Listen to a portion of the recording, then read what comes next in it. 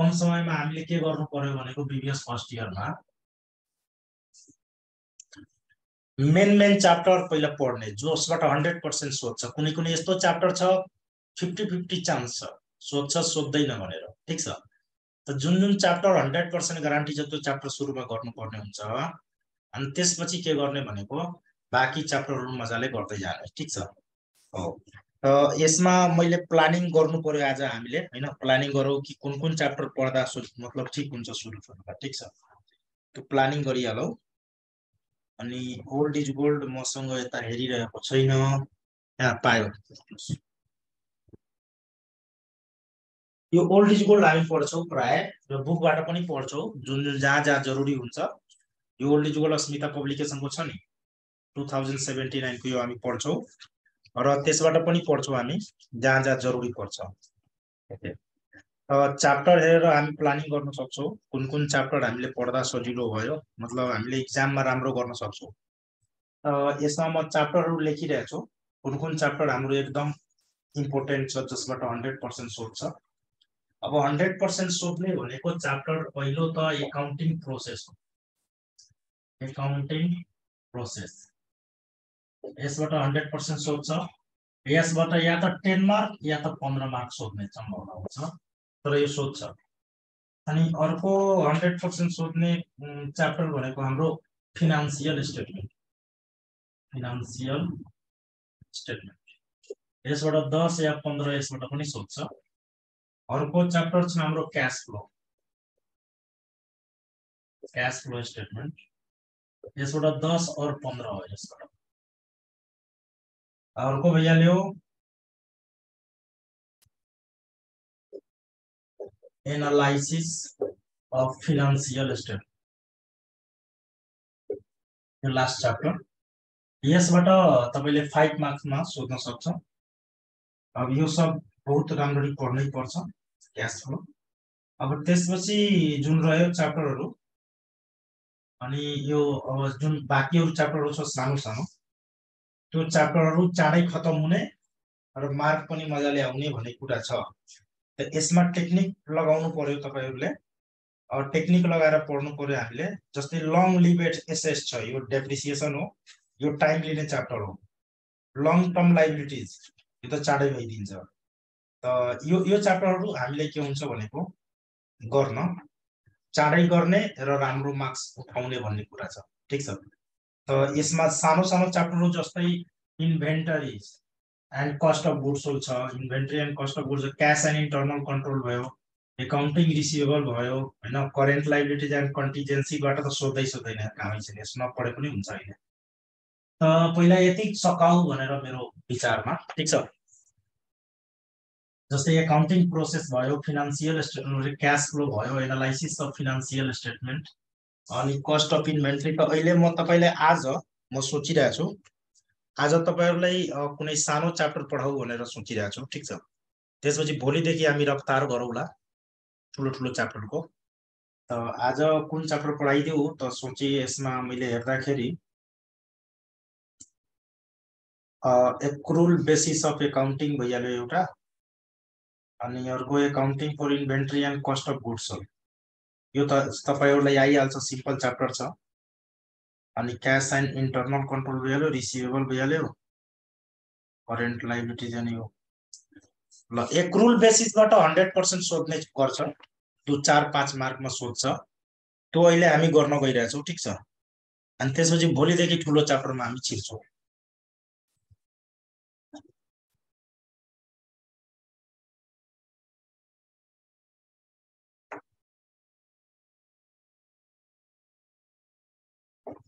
Accrual basis of accounting.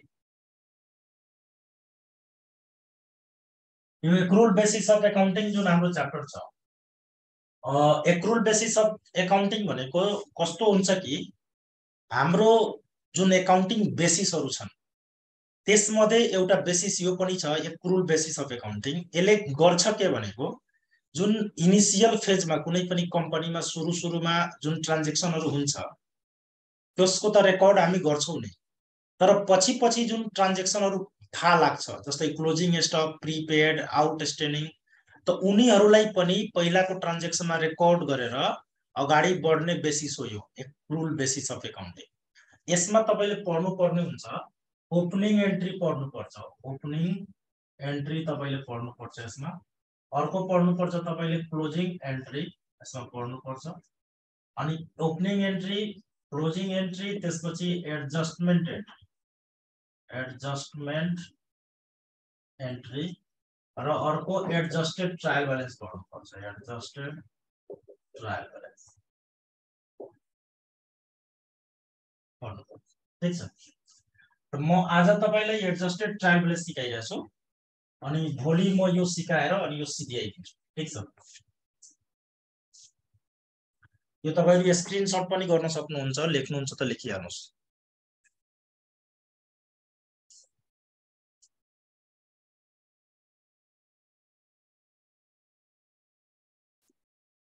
Adjusted trial balance अहिले म गरेर तपाईलाई हेराइरहेको छु।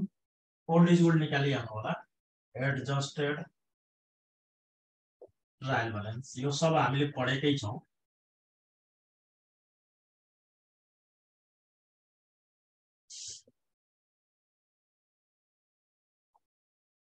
एकाउन्ट नम्बर भइहाल्यो, यहाँ भइहाल्यो हाम्रो पार्टिकुलर, यहाँ भइहाल्यो अनएडजस्टेड,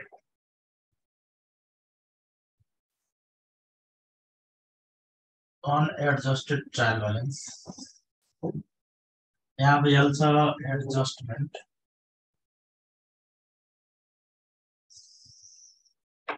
यहाँ भइहाल्छ एडजस्टेड ट्रायल ब्यालेन्स, एडजस्टेड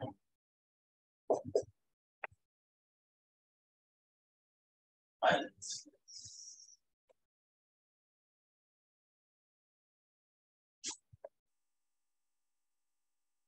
एकछिन तीन खाली हेरौँ है। ओल्ड इज गोल्ड निकाल्नुहोस्। तमन्ना तिम्रो कुनै च्याप्टर छुटेको छ क्या? हैन सर, सब ठीक छ, कम्प्लिट छ। त हामी गरिएली यो त तिमी मजाले गरिहाल्छौ। है हजुर, म चाहिँ बल्ल सुरु है, अस्ति नै त लास्ट टर्ममा जोइन भएको, एक दिन मात्रै पढेँ। ए तिमीलाई त धेरै टाइम छ नि त तिमीसँग। सर हजुर, हामी यो नगरेर यसैको ओपनिङ क्लोजिङ गरिदिन्छु। ए ठीक, भोलि गरिदिन्छु। यो गर्न जरुरी छ आज, तब ओपनिङ क्लोजिङमा ठीक हुन्छ। Okay sir. भोलिदेखि रफ्तार स्टार्ट भइहाल्छ नि। आज अलिकति यस्तो गरौँ, भोलिदेखि ठुलो च्याप्टरमा गइहाल्ने हामी। ओपनिङ क्लोजिङ गराएर अनि ठुलो च्याप्टरमा गइदिउँ। ल हेर्नुहोस्, के गर्ने भनेको यसमा एकदम सिम्पल छ। यो सोध्यो भने मजाले गर्न सकिन्छ। ठीक छ, यो च्याप्टरको पेज नम्बर मैले पल्टाएको थिएँ। 161 एउटा क्वेशन म बनाइरहेको छु है। यसमा म यसको पेज नम्बर 173 अनि क्वेशन नम्बर हाम्रो 10 बनाइरहेको छु। 1 नम्बरमा क्यापिटल दिएको छ। क्यापिटल हाम्रो कुन साइडमा दियो त? क्रेडिट साइडमा दियो। 2,50,000 यहाँ राखिसक्यो। त्यसपछि 2 नम्बरमा हाम्रो सेल दिएको छ। सेल पनि हाम्रो 4 लाख दिएको छ, यहाँ क्रेडिटमा राखिसक्यो। त्यसपछि 3 नम्बरमा हाम्रो कस्ट अफ गुड्स सोल्ड दिएको छ। कस्ट अफ गुड्स सोल्डलाई हामी खर्च मान्छौं, सामान बनाउँदाखेरि भएको खर्च हो यो। त्यसपछि आउँछ रेन्ट एक्सपेन्सेस, रेन्ट एक्सपेन्सेस 75,000। त्यसपछि अर्को 5 नम्बरमा हाम्रो आयो स्टेशनरी, स्टेशनरी 15,000। अनि 6 नम्बरमा आयो सेलरिज, सेलरिज हाम्रो आयो 20,000। त्यसपछि 7 नम्बरमा आयो इक्विपमेन्ट, इक्विपमेन्ट आयो 2 लाख। त्यसपछि 8 नम्बरमा आयो फर्निचर, फर्निचर हाम्रो आयो 1 लाख। 9 नम्बरमा आयो हाम्रो एकाउन्ट पेएबल। एकाउन्ट पेएबल हाम्रो 55,000 आयो। 10 नम्बरमा आयो एकाउन्ट रिसिभेबल। एकाउन्ट रिसिभेबल 30,000 आयो। 11 नम्बरमा आयो प्रिपेड इन्स्योरेन्स। प्रिपेड हाम्रो 15,000 आयो। 12 नम्बरमा आयो रिटेन्ड अर्निङ। रिटेन अर्निङ हाम्रो आयो 55,000। अनि अर्को आयो ड्रोइङ। 13 नम्बरमा ड्रोइङ आयो हाम्रो 10,000। त्यसपछि आयो यहाँ एडजस्टमेन्टमा 1 नम्बरमा depreciation on fix asset. Depreciation on fix asset दोस्रो नम्बरमा दिएको छ रेन्ट पेएबल। तेस्रो नम्बरमा दिएको छ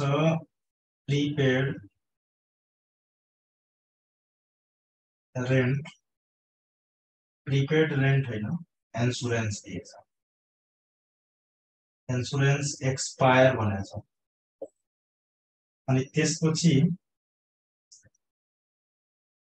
लास्टमा दिएछ प्रपोज डिभिडेन्ड हो। डिक्लेयर भनेको प्रपोज्ड डिभिडेन्ड। तल दुईटा खण्ड कोड्नु होला है।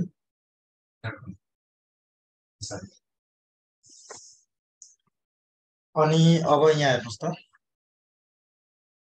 यति भइसकेपछि यहाँ लेख्दिने नेट। अब हेर्नुस्, यो माथि दिएको टपिकहरु मेन टपिक हो। यो मेन टपिक त आफै डेबिट क्रेडिट छुट्याएर दिएको हुन्छ, तर तल जो एडजस्टमेन्टमा दिएको छ त्यो टपिकहरु भनेको एडजस्टमेन्ट टपिकहरु यो छुटेको कुराहरु हो जुन पहिला सुरुमा थाहा लागेको छैन कम्पनीलाई। अनि तिनीहरुलाई हामी के भन्छौं, एडजस्टमेन्ट एन्ट्री भन्छौं, जुन यहाँ लेखेको छु। त्यसमा बुझ्नु के छ कि यो त आफै डेबिट क्रेडिट भइसकेको छ, यसलाई हामीले आफै डेबिट क्रेडिट गर्नु छ। त एक्सपेन्सेसलाई र एसेट्सलाई हामीले डेबिट गर्न सक्छौं र इन्कमलाई र लायबिलिटीजलाई हामीले क्रेडिट गर्न सक्छौं। ठीक छ, एक्सपेन्सेसलाई र एसेट्सलाई डेबिट गर्न सक्छौं, इन्कम र लायबिलिटीजलाई हामीले क्रेडिट गर्न सक्छौं। ओके, अब हेर्नुस् त, यो लास्ट वाला टोटल हो। हेर्नुस् त, हामीले गर्ने के भनेको कुरा बुझ्नुस्। हामीले गर्ने के भनेको डेप्रिसिएसन अन फिक्स एसेट भनेको छ। त यो फिक्स एसेटलाई हेर्नु छैन हामीले, हामीले हेर्नु छ जस्तै जुन माथि टपिकहरु छ यिनीहरु मेन टपिक हो। यो मेन टपिकै बारेमा तल जानकारी दिन्छ। त हामीले मेन टपिकलाई हेर्नु छैन, मेन टपिकलाई हेर्नु छैन, यसको बारेमा के भनेछ त्यसलाई हेर्नु छ। यो फिक्स एसेटलाई हेर्नु छैन हामीले, फिक्स एसेटको बारेमा के भनेछ, डेप्रिसिएसनलाई हेर्नु छ। डेप्रिसिएसन हाम्रो खर्च हो, यो कति दिएछ त 20%। त फिक्स एसेट त यसमा छुट्टै फिक्स एसेट दिएको छैन, यसमा दुईवटा फिक्स एसेट छ। हेर्नुस्, एउटा इक्विपमेन्ट छ, एउटा फर्निचर छ। त यो 2 लाख अनि यो 1 लाख, यो दुवै जोड्नुस् त 3 लाख। 3 लाखको 20% 60,000 आउँछ। यहाँ मैले डेबिट साइडमा लेखे 60,000। त्यसपछि रेन्ट पेएबल रेन्टलाई हेर्नु छैन, पेएबललाई हेर्नु छ। पेएबल भनेको हाम्रो लायबिलिटीज हो। लायबिलिटीजलाई हामीले कहाँ राख्ने भनेको त क्रेडिट साइडमा। क्रेडिट साइडमा यो 15,000 हो, यो second number. Prepaid insurance expire, prepaid insurance माथि पनि छ, यसलाई नहेर्ने, यसको बारेमा के भनिन्छ त्यसलाई हेर्ने। प्रिपेड इन्स्योरेन्स एक्सपायर खर्च हो। यो खर्च कति त 2,000 दिएको छ, यो डेबिटमा राख्नु पर्छ खर्चलाई। यो हाम्रो थर्ड नम्बर हो। मेन चाहिँ 75,000 होइन र? के 75,000 हो? रेन्ट तलको हेर न, तलको 15,000। अनि त्यसपछि प्रपोज डिभिडेन्ड हेर्नुस्। प्रपोज डिभिडेन्ड 15% दिएछ कमन स्टकबाट। कमन स्टक भनेको इक्विटी शेयरलाई भनिन्छ common stock. Equity शेयरलाई common stock भनिन्छ। त हामीले प्रपोज डिभिडेन्डको यदि पर्सेन्टेज दिन्छ भने हामीले त्यो पर्सेन्टेज काट्ने हो शेयरबाट, इक्विटी शेयरबाट। त इक्विटी शेयर यहाँ नदिएर सोझै क्यापिटल दिएको छ, क्यापिटलबाट काट्न सकिन्छ। त क्यापिटल 2,50,000 दिएको छ 2,50,000 को कति पर्सेन्ट काट्नु छ 15%, कति हुन्छ 2,50,000 को 15% कति हुन्छ 37,500 37,500।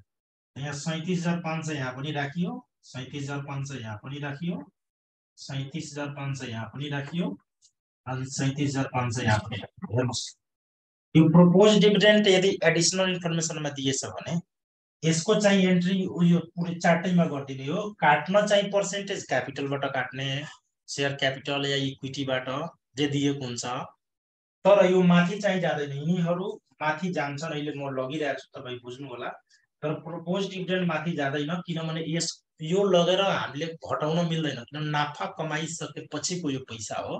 त्यसैले प्रोपोज डिभिडेन्ड एडिसनल इन्फर्मेसनमा दियो भने यसको एन्ट्री तलै गर्ने हो यो माथि जानेवाला छैन। अब यिनीहरूलाई माथि लग्नु पर्यो यिनीहरूलाई राखिसकेपछि के गर्ने यो कोसँग रिलेटेड छ त फिक्स एसेटसँग। यसमा दुईवटा फिक्स एसेट छ एउटा इक्विपमेन्ट छ इक्विपमेन्टको 2 लाखको 20% तपाईको 40,000 यो डेबिटमा छ नि त यहाँ क्रेडिटमा राख्ने 40,000 यसैबाट यसको पनि काटेको छौँ हामी यसैमा छ 1 लाखको 20% 20,000 हैन 20,000 भनेको हामीले कहाँ राख्छौँ भनेको त यो कहाँ छ त यो डेबिटमा छ भने कहाँ राख्ने त क्रेडिटमा। त्यसपछि यो केसँग रिलेटेड छ त रेन्टसँग त रेन्टतिर हामीले जानु पर्यो माथि रेन्ट एक्सपेन्सेस अनि यो क्रेडिटमा छ भने डेबिटमा राख्नु पर्यो कति हजार त 15 यो पनि भयो। त्यसपछि यो प्रिपेड इन्स्योरेन्स एक्सपायर यो खर्च हो डेबिटमा राखेको छु यहाँ त माथि जाने प्रिपेड इन्स्योरेन्स तिर क्रेडिटमा राख्ने 2,000 ल भइसक्यो। अब यिनीहरूमा कसैमा केही हुनेवाला छैन भइसक्यो।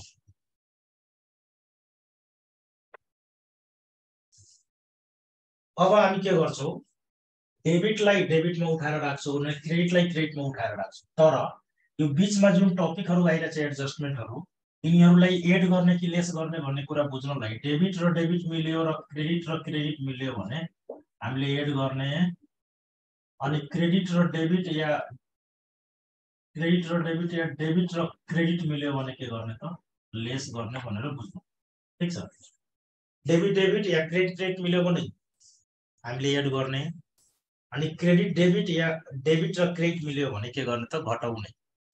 जस्तै हेर्नुस् यो क्रेडिट साइडमा छ त यसलाई क्रेडिटमा राखौं 2,50,000 यो तल हामीले दुईटा लेख्नु पर्दैन एउटैमा लेख्नुहुन्छ यो यहाँ टोटल भइहाल्यो मलाई लाग्यो यो एउटै फर्स्ट टाइम भयो। अनि यो सीआर मा छ त सीआर मा यसलाई 4 लाख राखिसक्यो हामीले यो डेबिटमा छ यसलाई डेबिटमा राखौं 2,95,000 यो डेबिट हो यो पनि डेबिट हो मैले भने नि डेबिट हुन्छ भने एड हुन्छ के यो डेबिट हो यो पनि डेबिट हो जोड दिनुस् 75 अनि 80 अनि 90,000 आइहाल्छ यो। त्यसपछि यो डेबिट हो भने डेबिटमै राखौं कति हजार 15,000 यो पनि डेबिटमा छ भने डेबिटमै राखौं 20,000। अब यो डेबिट हो यो चाहिँ क्रेडिट यो त घट्छ अब राख्ने कता त यो मेन टपिक यो हो यो जहाँ रहन्छ त्यही राख्ने यो डेबिटमा रहन्छ त डेबिटमा राख्ने क्रेडिटमा छ त क्रेडिटमा राख्ने यसबाट यो घटाइयो 40,000 घटाएर 1,60,000 आयो। त्यसपछि यो 1 लाखबाट यो 20,000 घटाएर यो 80,000 आयो। त्यसपछि यो क्रेडिटमा छ भने क्रेडिटमा 55,000 राखिहालौं अनि यो डेबिटमा छ त डेबिटमा कति हजार त 30,000 राखिहालौं। यो डेबिट छ यो पनि क्रेडिट छ यसलाई पनि के गर्नु पर्यो लेस गर्नु पर्यो हैन 15 बाट 2 घटेपछि 13 आयो। राख्ने चाहिँ डेबिट हो यो किनभने डेबिटमा छ मेन टपिक यो क्रेडिट छ त क्रेडिटमा राखौं 55,000 अनि यो डेबिट छ त डेबिटमा राखौं 10,000। त्यसपछि यो डेबिटमा छ भने डेबिटमा राखौं 60,000 यो क्रेडिट छ भने क्रेडिटमा राखौं 15,000 भयो। त्यसपछि एउटा छुट्यो यो 2,000 वाला यो डेबिटमा छ भने यसलाई डेबिटैमा राखौं यो डेबिट छ भने यसलाई डेबिटमा राखौं 2,000 भयो। त यसरी हामीले गर्नुपर्ने हुन्छ एकदम सिम्पल छ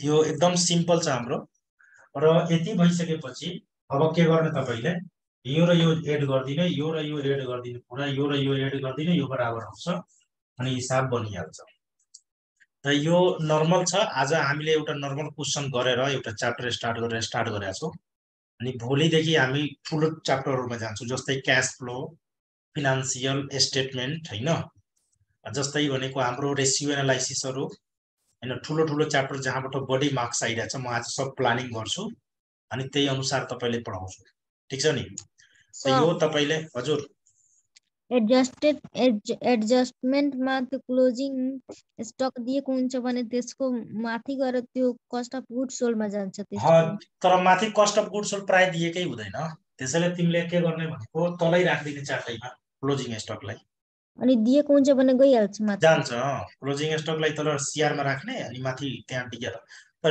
सरी त्यहाँ तल डेबिटमा राख्ने माथि क्रेडिटमा पठाइदिने कस्ट अफ गुड्स सोल्डको सामने ओके सर तर त्यो कन्डिसन आउँदैन तपाईलाई सर यसको फर्मेट हुँदैन र केको फर्मेट यसको कहाँ राख्ने क्लोजिङ त्यो डिभिडेन्डहरु यसमा भनेर लेखाउनुहुन्थ्यो नि पहिला त्यस्तो कति ठाउँमा जान्छ भनेर यसमा त्यो नर्मल क्वेशन हो यो त्यो जस्तो तिमी सोचिरहेछौ त्यस्तो छैन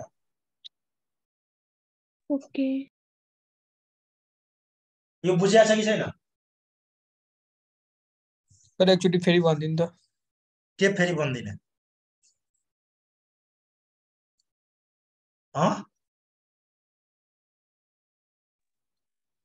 फेरि के भन्ने भाइ त्यो फिक्स एसेट वाला त्यो माइनस गर्नु भयो नि दुईटैबाट यो फिक्स एसेट वाला यहाँ दुवैको फिक्स एसेटमा डेप्रिसिएसन भनिएको छ के अनि डेप्रिसिएसन हामीले दुवैबाट काट्यौ इक्विपमेन्टबाट पनि काट्यौ फर्निचरबाट पनि काट्यौ यहाँ 2 लाख छ यहाँ 1 लाख छ दुवैबाट हामीले डेप्रिसिएसन काट्यौ दुवै मिलाएर 3 लाख भयो 3 लाखको 20% 60,000 आयो 60,000 यहाँ राख्यौ अनि माथि लग्ने बेलामा यसको सँग यसको राख्यौ यसको 20% 40,000 यसको 20% 20,000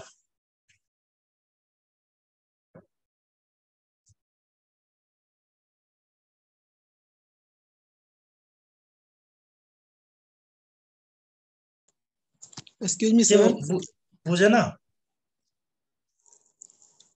बुझेछ सर सर बिदा पछिको यो पहिलो क्लास हो हैन ठीक छ सर